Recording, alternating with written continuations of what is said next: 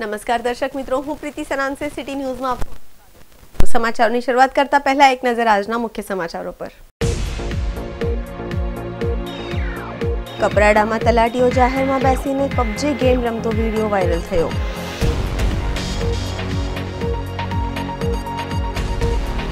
વલસાડના જુજવામાં ઝાડ પડતા 2 બાળકો સહિત દંપતીઓને ઈજા।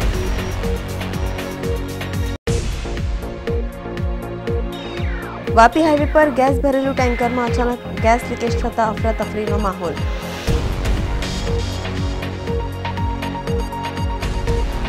पाड़ी पोलीसे हाईवे उपरथी राशननो जत्थो झड़पी पाड्यो। हवे समाचार विगतवार जोईए।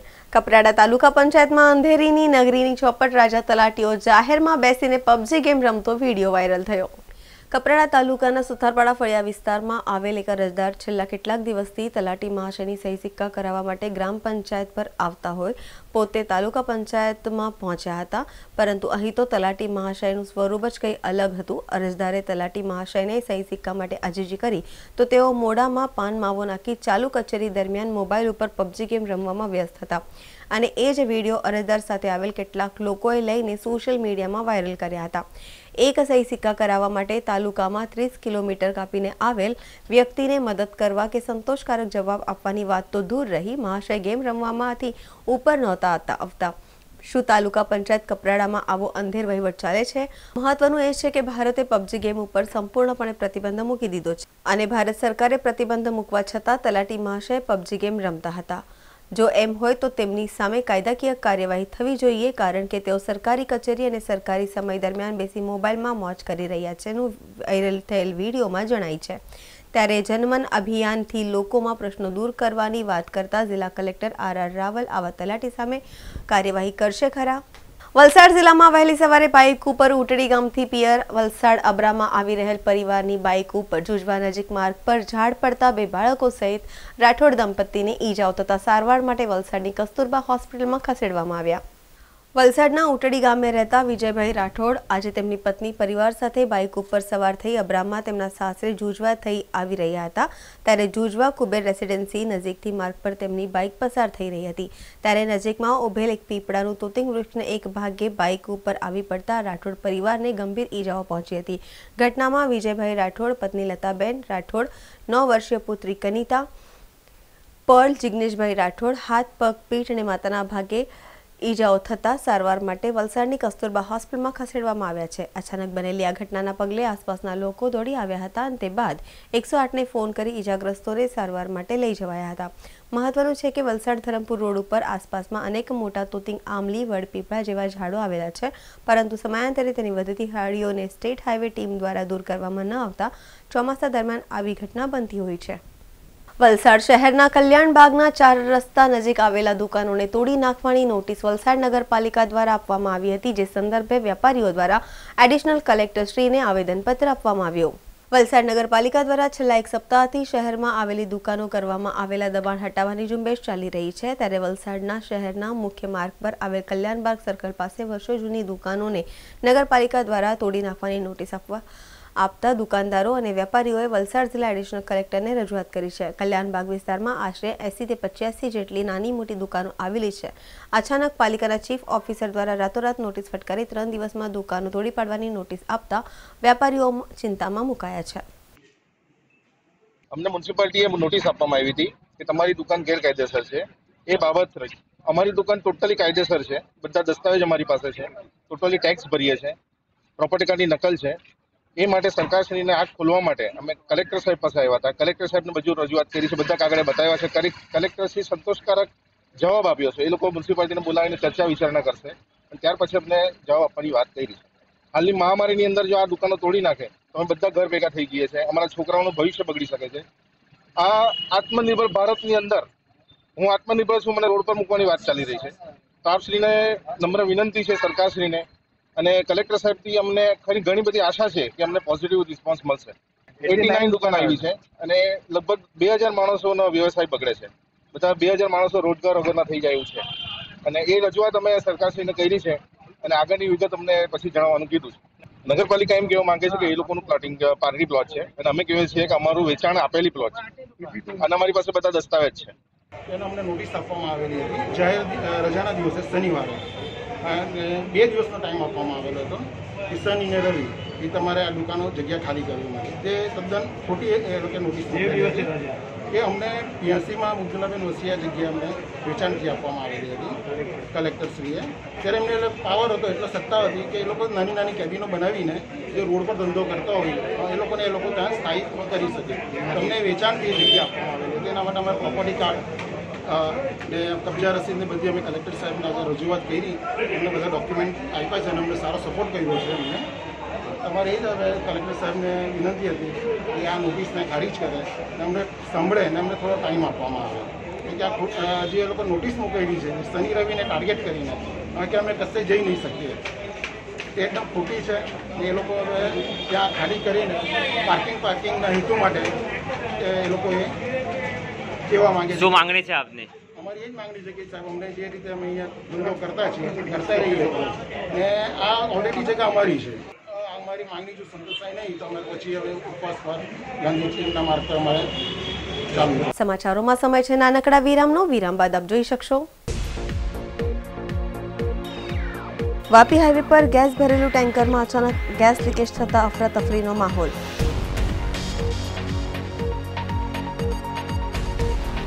અને પારડી પોલીસે હાઈવે ઉપરથી રાશનનો જથ્થો ઝડપી પાડ્યો.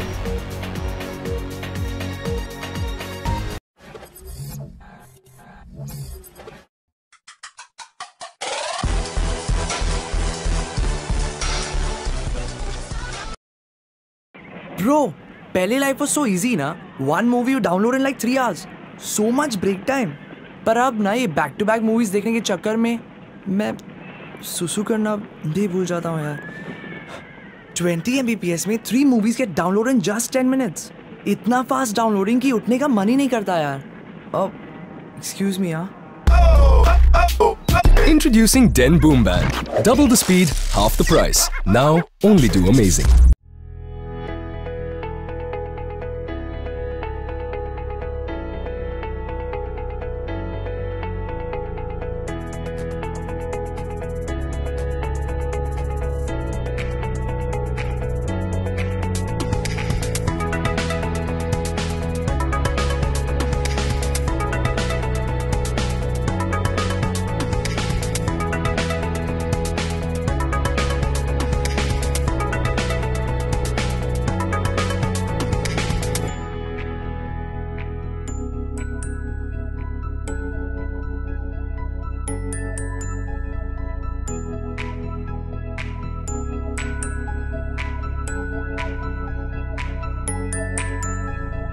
प्रिय ग्राहक, कार इंजन डेटॉक्स आपकी कार की देखभाल करने के लिए यहाँ है। हम आपकी कार को गहरी सफाई देते हैं। हम इंजन से कार्बन निकाल रहे हैं। यदि आप अपनी कार में माइलेज पिकअप और कंपन की समस्या का सामना कर रहे हैं तो बिना किसी संकोच के हमसे संपर्क करें।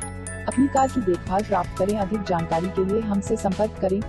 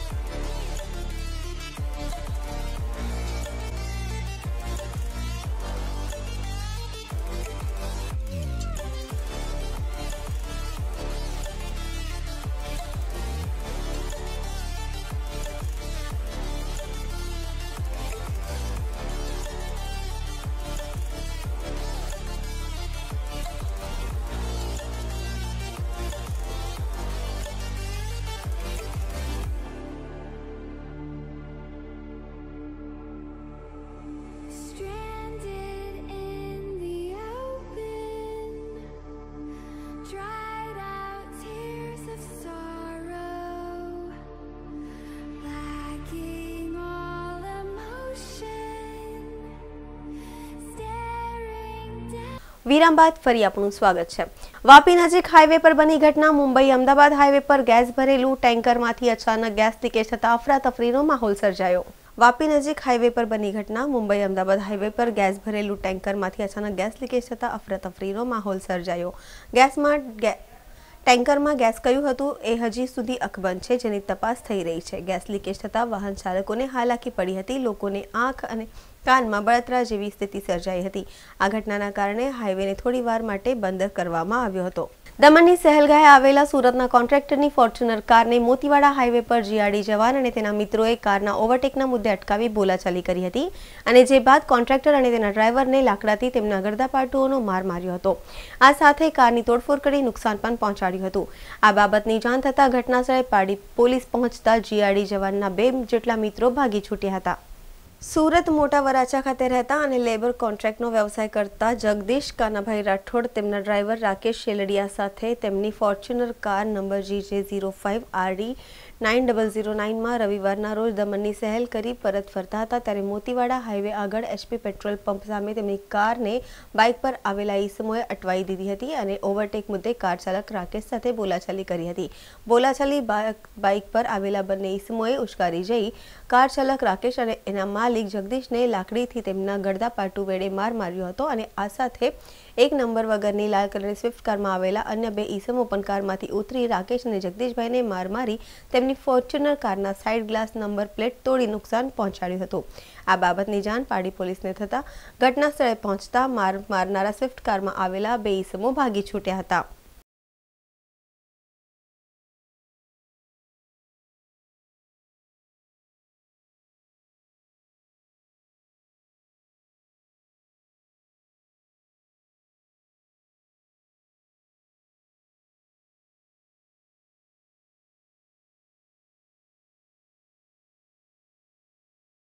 સમાચારોમાં ફરી સમય છે નાનકડા વિરામનો। વિરામ બાદ આપ જોઈ શકશો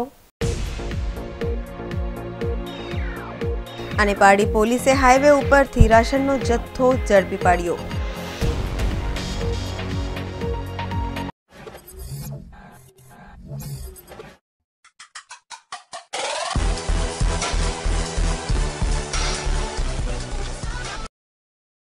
Bro, पहले लाइफ was so easy ना।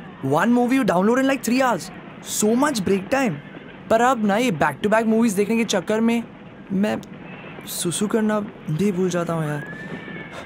20 Mbps में 3 movies get download in just 10 minutes. इतना फास्ट डाउनलोडिंग की उठने का मन ही नहीं करता यार। Excuse me यार। Introducing Den Boom Band. Double the speed, half the price. Now only do amazing.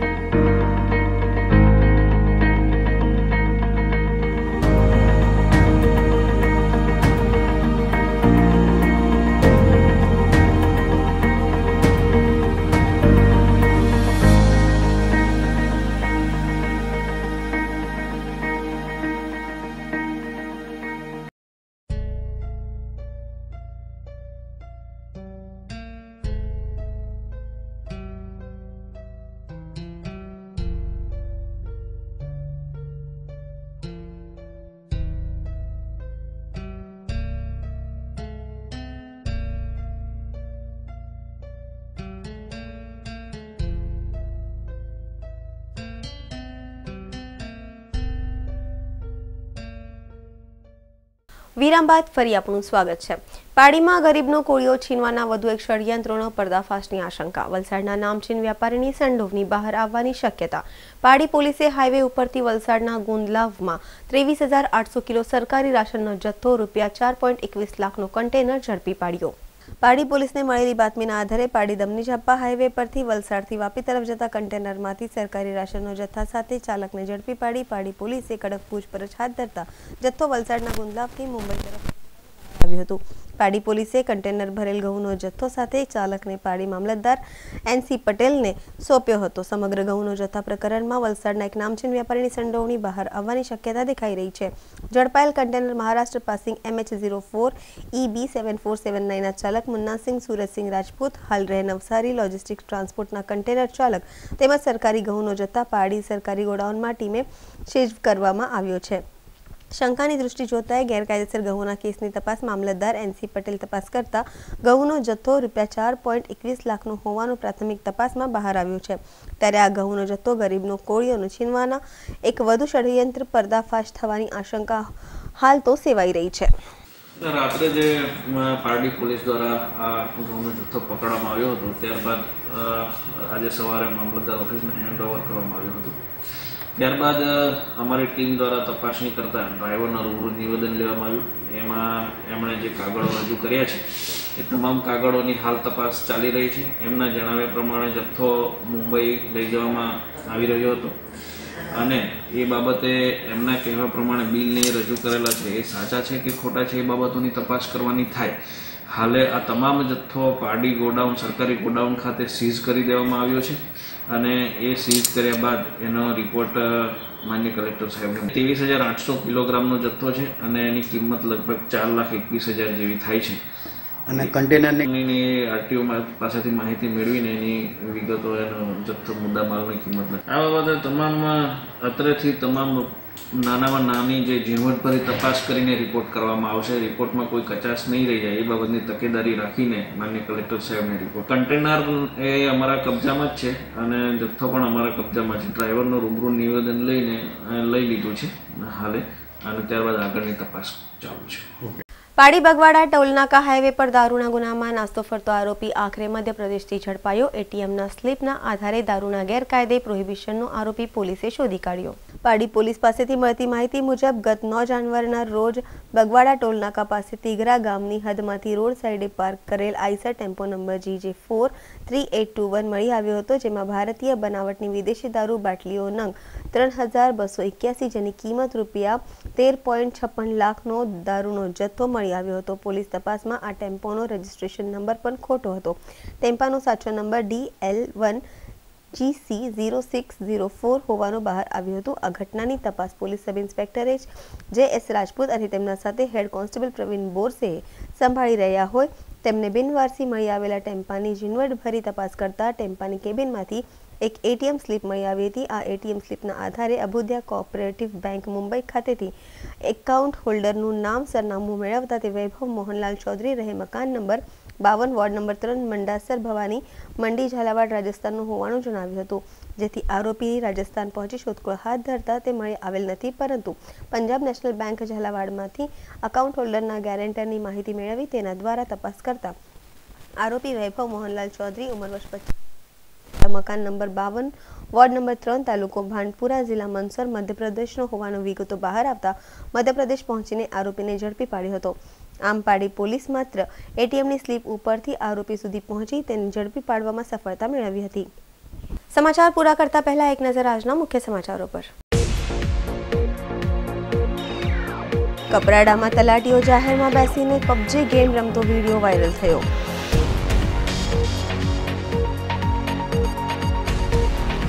વલસાડના જુજવામાં ઝાડ પડતા 2 બાળકો સહિત દંપતીઓને ઈજા.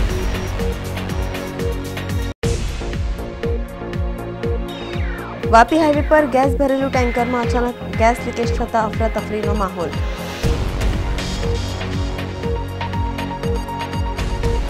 અને પાડી પોલીસે હાઈવે ઉપરથી રાશનનો જથ્થો ઝડપી પાડ્યો. તો આ હતા અત્યાર સુધીના સમાચાર. જોતા રહો સિટી ન્યૂઝ. નમસ્કાર.